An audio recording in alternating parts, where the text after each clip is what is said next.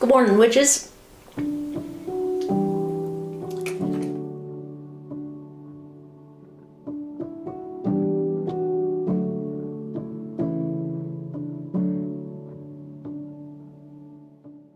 It has been a while, but I'm here, as promised, on socials where I've been talking about it. And today's video is going to be a little different from what I've usually done because it is very new territory for me. As like a quick little update, I kind of wanted to intro this by saying a little bit about how my practice has been changing because it's relevant. This video is not about that on the whole, but I'm planning another one for that broader topic in particular. But in general, the ways that my practice has been changing influenced what brought this video about. So more recently, I have been doing a lot more with spirit work and ancestor work. And that's specifically because Freya and Hecate told me that they want to work together. They're not meant to be like separated entities on my altar space or in my practice as a whole. They specifically said, look, the things that we both do for you and with you are linked, so let's do it together. So they both got new candles at the same time, and both of them relate to the dead and to wisdom and to things like that, secrets, magic in general. You know, when I really thought about it, it made a lot of sense. But with that direction of spirit and ancestor work came the problem of I didn't know anything about my family. By that I mean my family's always been really small. What I consider to be my family is like 6 people. And it has the complications of like step-parenthood and poor relationships with one half of my family and that half of the family being one person. And I mean that in the sense of I only have problems with one person, but also I mean they're the only one left alive in their entire family. For the sake of clarity in this video, I'm going to define specifically how I'm referring to certain people. So I have my father is my biological father, my dad is my stepdad, my mom's my mom, that's easy. And then I have my grandfather, my mom's biological father, and my grandpa, who is technically my step-grandpa. And then I only have the one grandmother because my father's parents are both dead and have been since I was 4. My family as I know it is me and my brother, my mom, my dad, grandpa, grandma, some uncles and aunts, and that's it. Like, it's really terribly small, and most of our family gatherings are like 5-6 people. It really doesn't get very big. And my father's side, his parents, like I said, died when I was 4. He has a sister who I think is still alive. And that's it. And beyond that, I didn't really know anything about my great-grandparents or anything beyond that. I didn't know anything about our heritage, and it just was never very important to us. We never had any like superstitious or spiritual traditions because most of my family are sciencey people and very into like modern education, which is great in a lot of ways. I didn't grow up with religion, which was kind of nice. I didn't have to deal with a lot of religious trauma or anything like that, but I just didn't know anything. And so as I'm starting to look into my heritage with ancestors and stuff, I realized I don't know anything about them. All I really knew is that my grandmother says we're Danish. That's it. That's all I got. I didn't know anything about my dad's family. I didn't know anything about my grandfather's family. I didn't know anything beyond that. So I started looking into it and I was like, okay, I'm gonna start building a family tree because I want to know more. Is there anything interesting? Are there people that I should be able to look at, or any traditions that I'll find out about? And so I started using some online resources. There's one that's run by the Mormons that you shouldn't give them your information, but a lot of your family might already be on there. So what I did was I looked at my father's parents. So I essentially made an account saying, hi, I am my father. And I inputted his parents and all of their stuff popped up. So I was able to find all of his side without having to give anything about me. And I did the same for my mom. And a fair amount of her family popped up, but there was a little bit of research I had to do with the records and documents they had, and so I started to build her family tree with her father and her mom, and it was actually pretty interesting. So I did confirm that in fact we are very, very Danish. That line goes, I can trace to about the 1600s, and the most recent people from Denmark came over. It was my great-grandfather in 1908. And I did actually learn that we have a couple of traditions within my family. They're not really spiritual, religious, superstitious type things, but they're still traditions nonetheless, and that's still part of heritage for me. One of those traditions is actually relating to this bracelet. You guys have probably seen it in a lot of my videos, my pictures, but this bracelet in particular, all of the women in my maternal line have had, at least for a couple of generations. So I know my grandma has it, my mom has it, I have it. Hold on. Come on, Gannon, what are you doing? Come here, big man. You'll be with me. Oh, this is Gannon. He's a big boy. So, all the women in my line have it, and it's just sort of something that connects us all together. It's something sweet and innocent. I never take it off because it's sterling silver. And so I always keep it on me, and it's a reminder of the part of my family that loves and cares for me and that I have really good memories with, which is nice. I kind of like having that. And then the other tradition is that apparently my great-grandfather would go back to Denmark every year, couple of years, frequently enough, and he would go back and get this Royal Copenhagen set of plates or something. And so that too is something that's going to be passed down maternally. That is, my grandma had it, she passed it down to my mom, and my mom says, when I'm older, it'll get passed down to me, and then when my female cousin has children, it'll go to her to then go pass down to her kids. And so, like, this isn't anything special. You can still buy the Royal Copenhagen plates now. It's not like they're, like, rare collectible things in that sense that they're gone. But it's just something kind of cute and nice and a reminder of the Danish side of our family. And, you know, you don't have to be Danish, Swedish, Norwegian to do Norse stuff, but it was a nice confirmation that that was also just further connected to me and made a lot of sense for me. So, like, again, you don't have to be. But it was just kind of a fun little, ooh, so I already do that stuff, and also I'm Danish and a little bit Norwegian and Swedish. Very cool. Okay, bye, Gannon. Now on my father's side, that becomes complicated. He's lots of stuff. He is mainly English, a little German, and his stuff spreads out really far because, you know, the English actually keep really good track of their records. And he had family come over on the Mayflower, and so that adds that level of, ooh, great. Those people are in my family. Yeah. And here's the thing, when you're doing ancestor work, you don't have to work with the shitty ancestors, right? If you know that you had colonizers and slave owners and awful people, my dad's father was a cop, so I don't really want to work with a cop ancestor, just saying. You don't have to. Sebastian, do you have to be a bastard all the time? If you're gonna be a fucking monster, you're at least gonna hang out with me a little bit. So, you don't have to work with the ancestors that are bad people. You don't have to work with them and venerate them and honor them. In Frankie's video, which I'm gonna link, oh, I haven't done this in forever, here, they talk about how part of their ancestor work for that is essentially not veneration but remediation. So being aware of, like, indigenous rights and like to bring more awareness to causes that matter, of like racial injustice and political and social and class injustice and sexism and racism and all those things. Like that remediation is a way that you can work essentially against your history. Gannon, I can't hold you both. You're big boys. I love you. With your big blue eyes. Anyway, you don't have to work with those people. As far as I'm aware, my Danish ancestors don't have those large of problems like my father's side does. So it's a little easier to say, okay, I'll venerate them and remediate my father's side. And then you add in extra complicated layers with my family that I'm sure a lot of you have, which is, well, what do you do with step family? Are those considered family? Are those considered ancestors? Personally, I say yes, because adoption's a thing. Even though I'm not legally adopted by him, I call him my dad. I consider him my dad. I know his family. I've been around his parents and his grandparents, and, you know, any traditions that he could pass down to me, he does and would. So why not? Why wouldn't I consider him to be part of my family line and consider his family my ancestors? Just because there's not blood heritage doesn't mean that it's not heritage. Goodbye, boys. Which means, of course, I constructed his tree too. Woohoo! And it turns out his family is also Norwegian and Swedish, and pretty hard German, a lot of German on his side.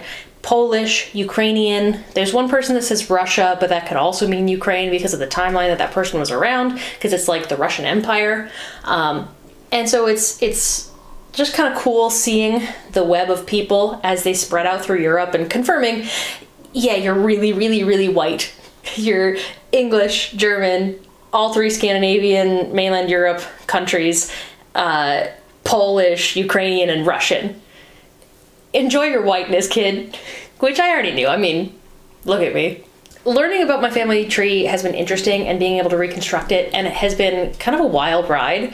As much as it's never really mattered to me all that much, and it's just nice confirmations on certain stuff that felt right, and the little bits of traditions we did have, it's been fun. And I actually discovered that, Frankie, I'll cut this if you don't want me to say it. I discovered Frankie and I are like 12 cousins.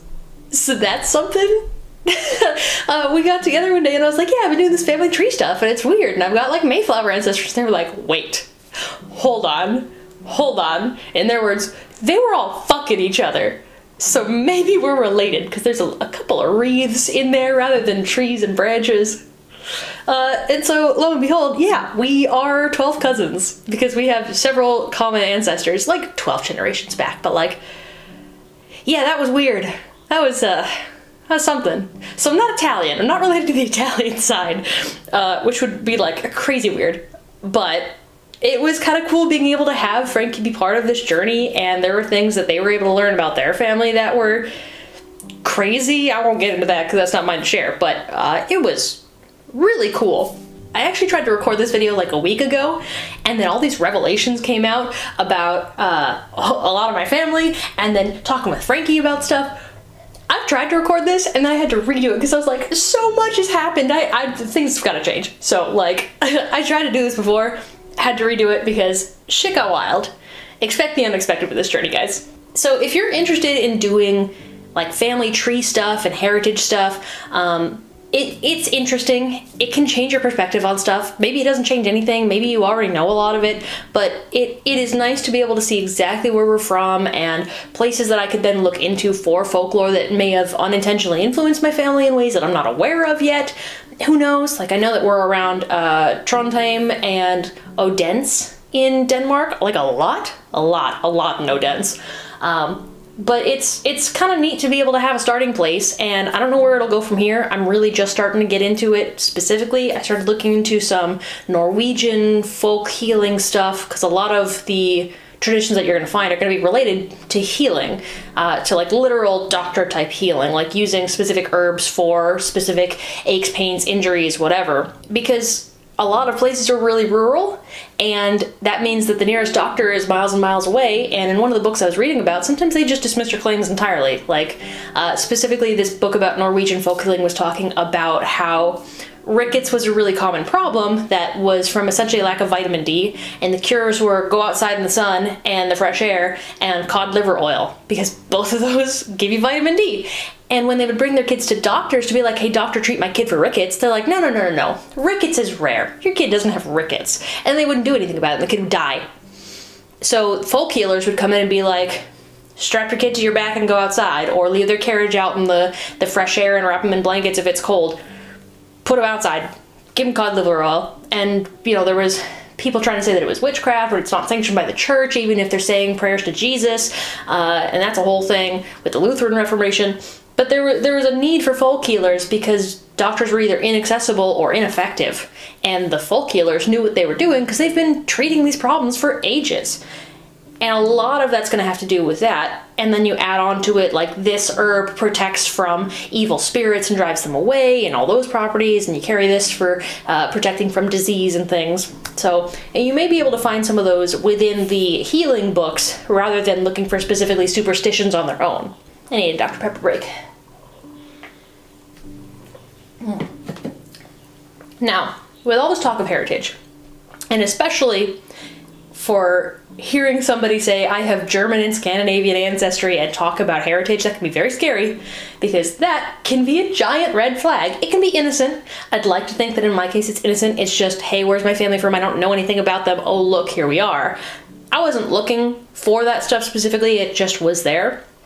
But in the witchy space, talk of heritage can quickly become dangerous because some people use it in a way that is really racist and extremist and super hardcore far right wing. So when you see people talk about their heritage, make sure you're paying attention and go in with a suspicious eye. We shouldn't have to, but we have to, unfortunately. Some people try to use your heritage is this, and therefore it's closed to anybody with this heritage. I know a lot of white supremacists try to say that Norse stuff is closed to anybody that is not Scandinavian. If you're not Scandinavian, you don't get to do it, which is a lie. That's a white supremacist myth, number one. But a lot of people really try to say, well, you know, voodoo and hoodoo are closed if you're not black. That's not how it works. So therefore, Norse stuff's closed if you're not white. Also not true. But you'll see it. It even happens with the Greek stuff where people try to say that, I saw this online once, someone tried to say that Apollo is the god of eugenics. Disgusting. Absolutely disgusting. So be really careful who you follow when you're looking into your heritage and seeing the words about heritage and blood and tradition. It gets yikes really fast. And I just want to make sure that you're aware of that if you're starting to get into those spaces. Every space has that problem. All of them. The Italian space has it, the Greek space has it, the Norse stuff absolutely has it, the German stuff absolutely has it, English has it. Like, it's dangerous. It's really dangerous to tread those waters and go in uninformed, and a lot of people can fall into it because they're really nefarious and they're gentle about getting you into it. And they start with, yeah, your heritage, very cool, connect with your ancestors, great. And then they just start to sneak in those white supremacist talking points and normalize it to you until you realize, oh shit, I'm like really far into these bad spaces and the way that they're talking, ugh, yikes.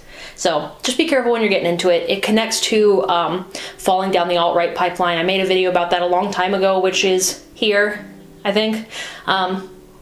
Just be careful. That's all I want to say. Now then, within my practice, this has changed a couple of things in minor ways. Like I said, I'm starting to get into the spirit and ancestor stuff. I haven't set up an ancestor altar yet, but this has been part of that veneration process for me, is learning just who they are in general. So step one, figure out who they are, where they're from, what places might be a good area to start at, so I can look at like Odense specifically and Trondheim specifically, and I can get into some specific areas in Germany because I know that the German stuff is really regional specific, so I can start seeing where are my ancestors from in Germany if I'm interested in the Germanic stuff and what rabbit holes those can lead me down. So for me, I'm really at the early stages of ancestor veneration, just figuring out who they are at all, and I can look at my father's problematic ancestors and work to remediate some of the things that they were involved in. That's its own whole thing. So that's a complicated process on its own. I learned about my dad's family, and that's been really interesting and nice because I knew about some of it. He has family. We were talking about stuff that he knew about any of his ancestors, and a lot of his like great-grandparents and great-great-grandparents, they were builders and architects and things, and so they built a lot of the buildings that are like really old and famous in the town that he's from. So he has ancestors that are directly related to where he grew up and where his family was settled for a long, long time, and it makes a lot of sense where I am that we're so Scandinavian and German, because Wisconsin, Minnesota is pretty much all Scandinavian and German for the people that came here later. So you know, even if there's not traditions that my family did, there's a lot of stuff that's just around here that relates to all of that too. Some like heritage museums and stuff. So I might go to those and see what directions I can go. Kind of interesting, kind of neat. And for people who are in America too, especially like with my father's family having been here so long, another section of this is also the understanding of what land my family has been on and who that land was originally attached to before all the people came here and while they were taking it over and being colonizers. So I'm also going to leave some links down below to figure out what land you're on, and you know, some resource links to help you guys out with that, because I think that's also important to be aware. This land isn't white people land. We didn't start here. We came here and took it from other people. So make sure that you're aware of those things as well. That's part of it if you're working with spirits, and especially if you're working with the land. That's going to be a big part of that history. So stay aware, folks. If you have done any of this ancestor work, family tree, history journey yourself, I'd love to have a conversation about it. I think it's really interesting and fun. I'm going to leave a link to my Discord down in the description, because that place is chill, but also hopping with good discussions. So come on over, chill with us. We're having a good time, and I'll be bringing more videos to you very soon because, hey, I'm back in the saddle now, I promise. So I'll see you guys next time. If you're not already subscribed, you should do that because I'm super cool. And if you're not following me on Instagram, what are you doing? I take cool pictures and stuff. Follow me places. It's rad. Also, follow Frankie if you're not, because they're also super cool and I love them with my whole heart. Have a good time. See you guys later. Blessed be, etc. I can't encourage drinking Dr. Pepper, but also, this is the elixir of the gods. See you guys.